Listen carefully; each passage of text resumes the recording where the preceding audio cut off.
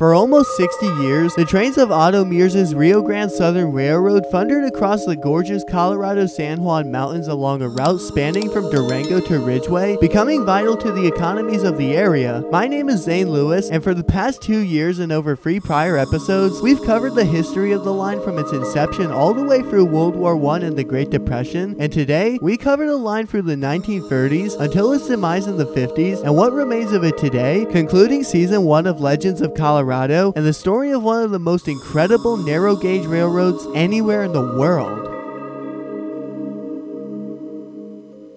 The story of the Southern's journey in the 1930s began just a few years after the Great Depression began, when in 1930 the new receiver of the railroad, Forrest White, made various changes to the line's operations, rehabilitating the line's machine shops and ending its reliance on steam locomotive rentals from the Denver and Rio Grande. He even cut the D&RG's remote supervision of parts of the line, which the RGS had been paying a whopping $20,000 per year for, and replaced it with an on-the-site RGS crew, which only cost the line $5,000 a year. The New Mexico Lumber Company, one of the Southern's best partners, were still not operating their mill, therefore meaning that the trains leaving McPhee had to be loaded into storage yards. The company began using Shay No. 7, a locomotive which had been constructed in 1929, to haul lumber between McPhee and the town of Dolores. The locomotive would end up being sold in 1933. In February of 1930, Apt Receiver Victor Miller began to use provisions of the Railway Labor Act to get more out of his employees' time without changing their pay rates, which would allow the line's motor cars, soon to become the Galloping Geese, to operate with just a sole motorman. In a move that almost doubled the amount of revenue the line was making from its mail contract, Miller eliminated nighttime mail runs in mixed trains, which increased passenger train profits, and in 1931, the railway post office route between Telluride and Ridgway was reinstated after having been discontinued in 1927 and would run until 1933. In June of 31, Miller authorized the creation of Galloping Goose No. 1, which would become one of the most significant events in the RGS's history. Eventually, a total of 7 of the motor cars would be created, and with the creation of the Galloping Goose, mail and passenger operations became significantly cheaper, helping the line to weather the Great Depression at a time when it was financially struggling. For the first time in the line's history, in the fall, over 14,000 cars filled with sheep and cattle were moved during the fall stock rush without leasing any other line's locomotives, with all 6 of the RGS's engines being put to use. In August, Galloping Goose No. 2 was constructed, which would be followed up by the creation of Goose No. 3 in December and Goose No. 4 in May of 1932. A year after the development of the 4th Goose, in June of 1933, the 5th installment in the series was built, and with its creation, steam-powered passenger trains on the Southern were mostly discontinued, as it was much cheaper to carry passengers on the Goose than making all of the coal payments on the steam engine. However, at this time, there would only be 4 geese making the runs, as Goose No. 1 was scrapped sometime that year. Each one of the geese now handled their own circular route along the Southern, from Ridgway to Telluride, Telluride to Durango, Durango to Dolores, and Dolores back to Ridgway, with each one of the motor cars returning to Ridgway every 4 days. In 1934, Miller purchased new land to construct new railroad buildings like an engine house, Y, and station, and built Galloping Goose No. 6, while in 1936, much of the depot at Rico burned, and the station agent's wife was killed in the fire. While repairs were made to the building, the business car Rico was moved to the town to serve as a temporary depot. On October 27th of that year, Goose No. 7 was built to act as a spare for the other geese, and Goose No. 2 would be stationed in Ridgway as a backup. This would be the last goose constructed by the railroad, as the line's decline would accelerate over the next decade. In fact, Miller liked the geese so much that he even told the Colorado and Southern Railroad that they should consider building some. Heading into the next year, Miller bought multiple freight cars, and over the next few months dealt with consistent snow problems, with numerous trains getting buried or derailed, such as locomotive No. 20, which is now at the Colorado Railroad Museum. Unfortunately, the 20's predicament became so dire that the superintendent of the RGS, Forrest White, left with steam engine No. 455, the last RGS steam train available, along with every available worker on the line to go and dig out the wounded engine. Ironically enough, White's train would itself get stranded near Lizard Head, and his train would not be rescued until a few days later. During this whole time, most of the RGS was shut down. In August, Miller scheduled an inspection along the line, and in November, he divorced his wife, the daughter daughter of Judge Symes, the person overseeing the Rio Grande Southern's receivership. As a result of his dislike for his wife, Symes removed and replaced Miller with a new receiver named Cass Harrington. In the final part of the 1930s, the RGS oversaw the reconstruction of almost 80 of its freight cars, and the Southern also had to pay a $3,500 repair bill to the D&RG that Miller had left. After a complex agreement, the RGS agreed to take and pay for some of the cars that Miller had paid to fix, however gave the rest to the company fixing them, the General Machinery and Supply Company. As the Rio Grande Southern entered the 1940s, the railroad's feebled luck began to get slimmer and slimmer over the decade. In May of 1940, the depot at Hesperis burned to the floor and was never rebuilt, instead getting replaced by an ex-passenger coach. Additionally, the Montezuma Lumber Company Railroad's operations also began to falter during the decade as the mill at McPhee and the Butterfly Mill burned down, and with daily traffic getting less and less along with natural disasters like flooding, the line's owner applied for abandonment. In 1941, with the Japanese surprise attack on Pearl Harbor, America entered the Second World War, and everything would change for the railroads of Colorado. The federal government believed that a Japanese invasion of mainland Alaska was imminent, and they wanted to take all of the trains that they could up to the territory to assist with the war effort. They requisitioned numerous of the Denver and Rio Grande Westerns locomotives and attempted to do the same with the Rio Grande Southerns, but thanks to the efforts of a state representative named Elizabeth Pallett, who was able to secure an RFC loan from the government, which was partially used for the RGS, the feds abandoned their attempts to seize the Southern's equipment. Additionally, many abandoned mines and mills were also savaged for scrap as well, and thank goodness for Betty and her fight against the feds. Without her, most of the Southern's locomotives would have likely met the same fate as the D&RG locomotives, which were scrapped, and the line probably would have died right then and there, just like the Silverton Northern. During the war, the RGS would help ship vital materials and ores across its lines to be used in the war effort. The government would also begin shipping old mine tailings along parts of the RGS to a site in Utah, and though few thought it was important at the time, those tailings would later be used by Robert Oppenheimer in the creation of the atomic bomb. It would be during the Second World War that galloping goose runs between Durango and Dolores were discontinued, being replaced by trucks. It was during this time in 1943 that multiple wrecks occurred, with locomotive number 40 being scrapped after its wreck, while number 455 was severely damaged in a runaway, and wouldn't be back in operation until 1947. Heading into 1945, the Rico Roundhouse was rarely used, and the roof had weakened to the point where it wasn't possible to put a locomotive inside. The situation for the RGS began to get so dire that the line's owner, a man named Cass Harrington, threatened to sell or abandon the line, which convinced the RFC to provide the line with another $60,000 loan being used to fix up parts of the railroad. Had the Southern not received the loan, the line's story would have ended in 1945. After receiving it, Harrington would make multiple blunders, such as renting D&RGW steam engines while RGS ones sat idle, and charging a $20 per car surcharge, which angered shippers, causing many of them to turn to trucks. In March of 1948, Harrington was killed in an automobile accident, and a judge appointed Pierpont Fuller Jr. to be the apt receiver of the line, who would be the one to oversee the final days of the Southern. In February of 1949, rotary snowplow number 1 exploded, and despite the Denver and Rio Grande Western offering to pay for the relatively low repair bill, it was never rebuilt. Without the rotary, the line between Vance Junction and Dolores was closed due to heavy snow until May 15th, costing the Southern a lot of traffic and money, which once again went to the trucks. In June of that year, heavy flooding annihilated significant portions of the line between Durango and Rico, costing the railroad over $17,000 that it simply couldn't afford. It was at this time that locomotive number 20 was used in the film Ticket to Tomahawk, which was filmed on the D&RGW's branch between Durango and Silverton. In the fall, over 500,000 sheep were transported across the Southern in what would be the last big operation along the line. Heavy snow would once again force the RGS's Vance Junction to Dolores line to close, and for goods and mail to be transported by the trucking industry, which upset the local residents and post office officials, the latter of whom had a special contract with the Southern. This would ultimately result in a terrible beginning for the RGS's new decade in the 1950s, with the Postal Service losing patience and canceling their $30,000 a year contract. In May of 1950, a federal judge gave the Southern permission to discontinue its mail service, which at around the same time, in a last-bit attempt to save the line, the RGS began running tourist excursions, converting the mail-heavy galloping geese into fun passenger trips. The railroad promoted these tourist runs extensively, with billboards along highways in the state. However, these tourist runs would come a decade early, and the railroad wouldn't be saved by the tourism surge that saved many other lines in the 60s, with the railroad only receiving 1,000 passengers that summer, and the tourist geese runs would be shut down entirely in the fall. In August, with the railroad having not made any payments on its its $60,000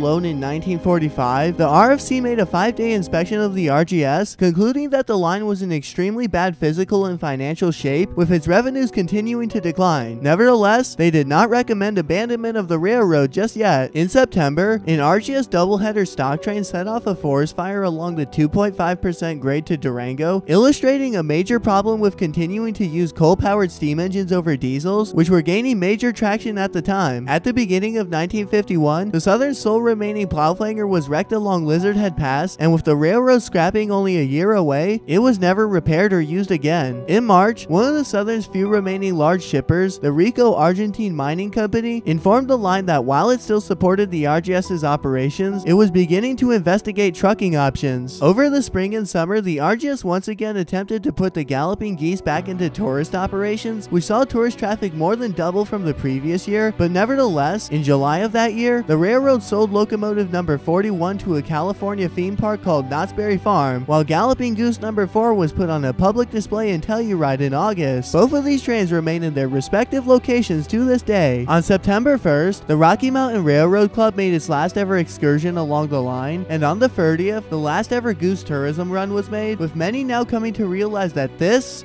would be the Southern's last ever summer. With the decline in profits and more than $7.3 million in debt, the Southern's apt receiver Pierpont Fuller Jr. petitioned a court to be able to cease operations along the Southern on November 13th and officially applied for abandonment. Over the next couple days, multiple runs along the line were made where locomotives number 20 and 461 collected some of their final loads and cars in Durango, Dolores, and Rico, and on the 19th, ore shipments on the line officially ceased for good, with an embargo being placed on freight traffic just a week later. On December 17th, the court officially granted the Rio Grande Southern permission to cease operations and apply for abandonment, noting the historic gifts of the line to the people of the San Juan Mountains in a heartfelt tribute, and the last ever business trains along the railroad would run that month. In the beginning of 1952, business car B20, known as the Edna, was sold to Knott's Berry Farm, along with Galloping Goose number 3, and on the 14th of January, a formal application was filed to abandon the line, and permission to abandon the line was granted on April 24th, with scrapping operations taking place over the next 7 months, with the last train leaving Mancos on November 20th, 1952, and the last scrapping operation being completed in June of 1953, thus marking the end of a spectacular era of some of the most incredible and difficult narrow gauge railroading anywhere in the world.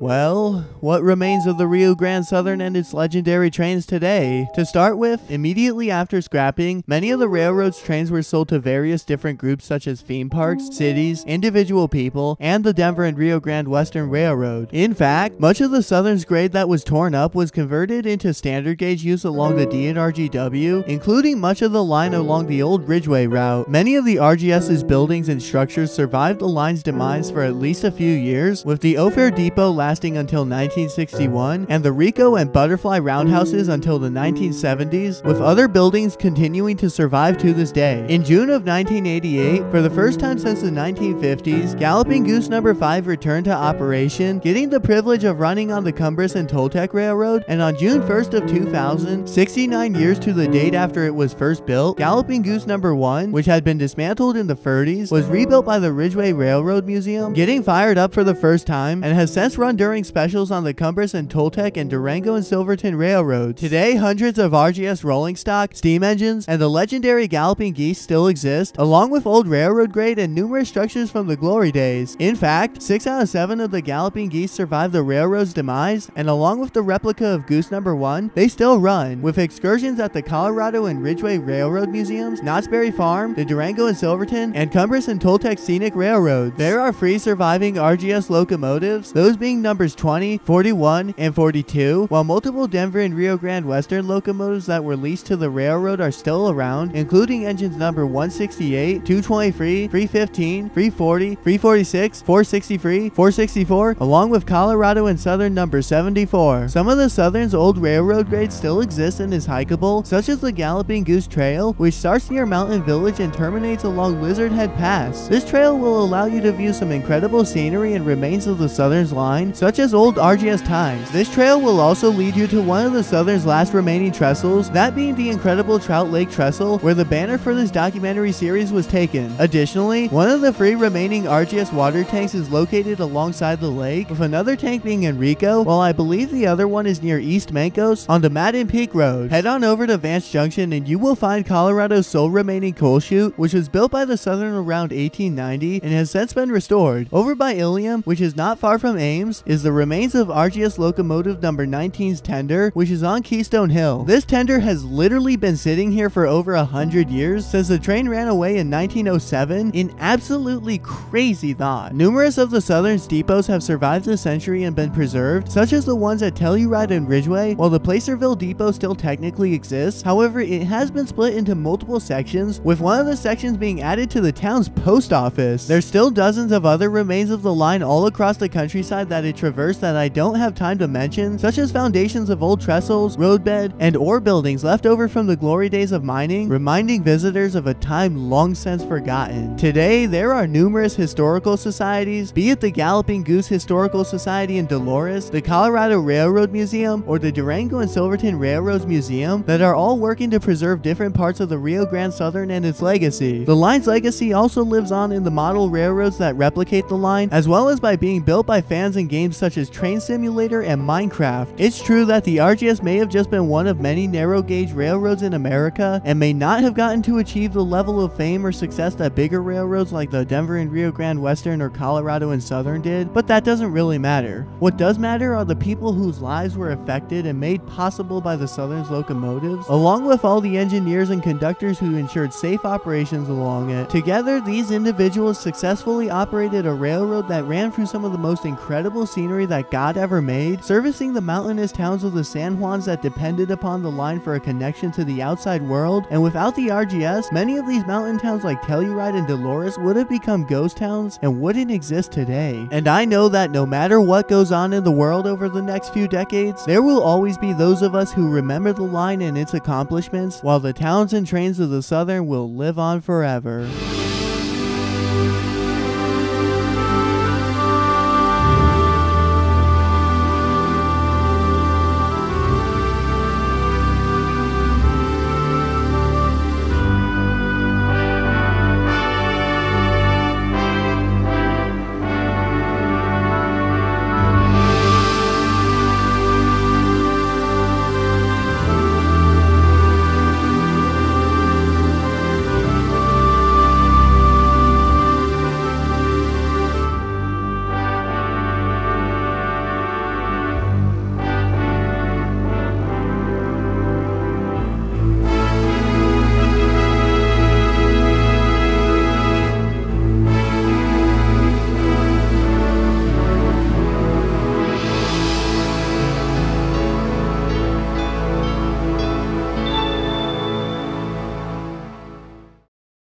Yeah, the Rio Grande Southern left one hell of a legacy over the 60 years that it operated for, didn't it? Despite an abnormal amount of setbacks and near total failures for the Southern, the line persisted, coming through for the communities who needed it, and most importantly delivering millions of invaluable memories and experiences to the people who rode it, and crafting the modern San Juans, along with all the model railroads of its fans. Though it may be gone today, its legacy is not, and thanks to viewers like you, nor will it ever be. And today you can still see the beautiful remains that the line left behind, raw, rugged, and incredible.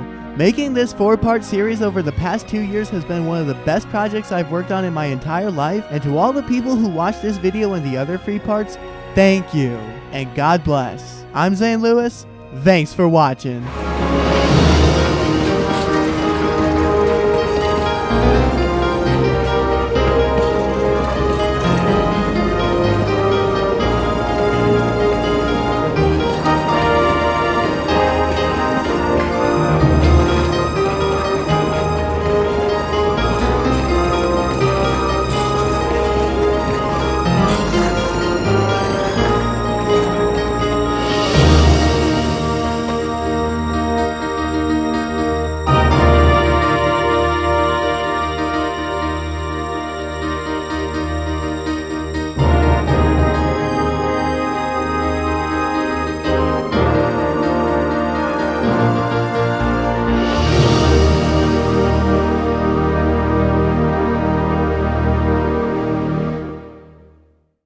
Hey guys, thank you so much for watching this documentary. Finally, after almost 2 years, we've completed the entire 4-part history of the Rio Grande Southern, and as I promised all that time ago, I will eventually be adding all 4 parts together into one full-length video. Unfortunately, I'm not sure when this will be out, as the other 3 parts, particularly part 1, require a lot of re-editing and narrating, so hopefully it'll come out later this year or early next year, but I can't really promise anything at this point. This episode is also the end of season 1 of Legends of Colorado. It's absolutely wild to think about how much better I've gotten at filmmaking since I posted the first episode about the ghost town of Eureka in July of 2020, and it's for that reason I decided to end season 1 here. With my editing skills having gotten pretty professional, in season 2 I want to make these documentaries in an entirely different editing style that will have a bunch of flashy edits and be more quicker paced, as this will fit modern YouTube better rather than my current style, which would honestly be great for Netflix, but not so much on YouTube. Nevertheless, season 2 will still cover all of the same kinds of places we spent covering in season 1, and still have the same awesome photo slides and videos that you love. As of right now, I'm planning on making episode 1 about the famous ghost town of Animas Forks, joining the ranks of my documentaries about Chattanooga, Eureka, Howardsville, the various ghost towns along Cinnamon Pass, and of course the Rio Grande Southern, in preserving the history of the San Juan Mountains, which in my opinion is the most incredible place on earth. I hope to have this documentary posted sometime later this year, most likely in November or December. At some point in season 2, I'd like to cover the Rainbow Route, which comprises the free short-line railroads that supported the mines and ghost towns of Silverton, which is something I've been wanting to talk about for over 3 years. Thank you all so much for your support of this series. It's my favorite video series that I've ever had the privilege of making, and I look forward to seeing you all in season 2.